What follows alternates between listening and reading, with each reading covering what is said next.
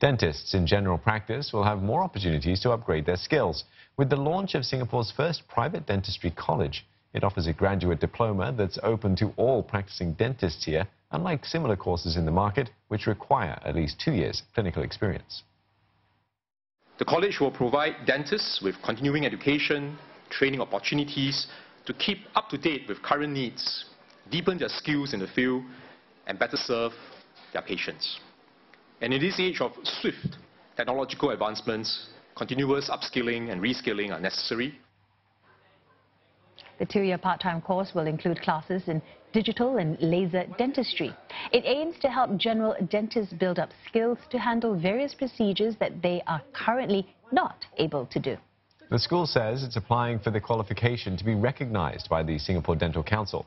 This dentist, who has been in the field for 3 years, is one of about 20 students who signed up. She felt it will be useful for those who wish to perform certain surgical tasks as a non-specialist.